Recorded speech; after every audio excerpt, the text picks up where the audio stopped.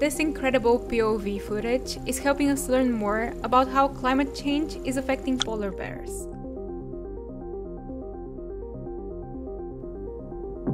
Polar bears have become the face of climate change, and for good reason. The world's largest land carnivores need the Arctic's vast ice sheet to survive.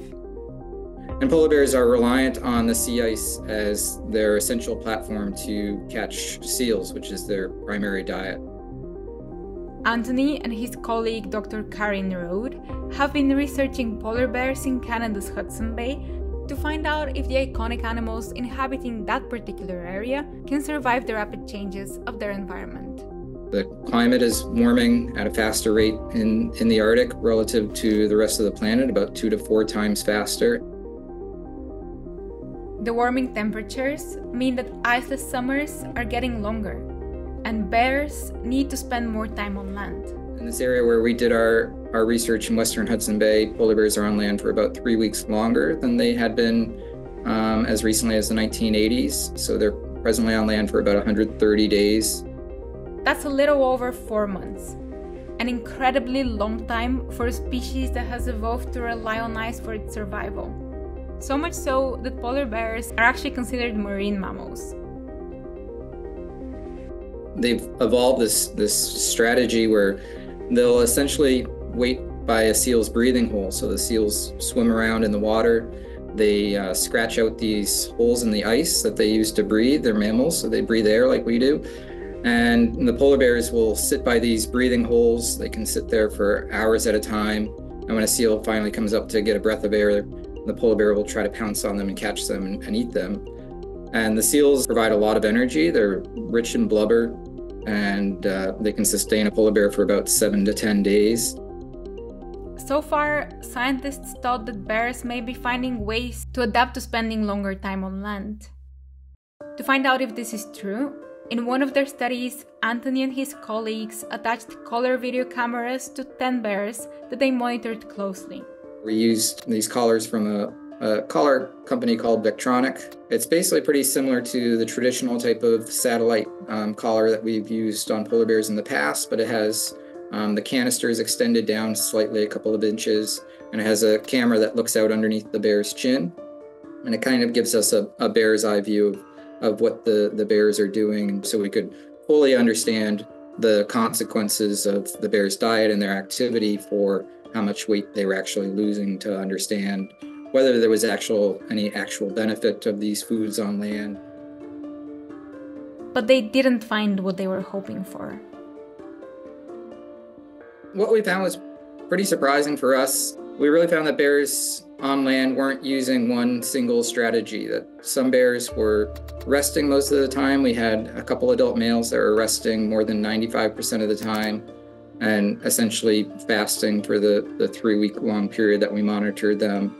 A lot of the bears, about 70% of the bears, were much more active. They were moving around the landscape, presumably looking for food to eat. A lot of them were feeding on berries and vegetation. Some of them were finding bird carcasses and eating those. We had 2 bears that went for really long swims in the bay, one of which was a subadult female that found a beluga whale carcass in the bay, and she actually fed fairly minimally from that and mostly used it as a buoy to rest upon. Another bear, an adult female, found a seal carcass in the bay, and she tried to swim that back to shore. And the fact that both of those bears fed pretty minimally while they were swimming highlighted to us that these bears can't really swim and eat at the same time. And the adult female that found a seal, she tried to swim it back to shore and spent most of the nights swimming with it back to shore before eventually dropping it. Regardless of whether the bears were resting and conserving their energy or whether they were much more active and feeding on foods on land, they're all losing body weight at similar rates, about 1 kilogram per day. At this rate, polar bears in the Hudson Bay could be losing a total of 130 kilograms, or over 185 pounds, for the 130 days that they're currently forced to spend on land.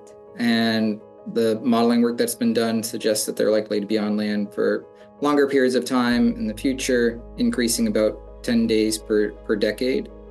And some of the work that's been done is suggested that we're likely to see pretty severe starvation issues once bears get to about 100 days, 180 days on land. This footage is a beautiful reminder of the uniqueness of these animals we share a planet with. But it's also undisputable proof that we're destroying their habitat to the point of no return.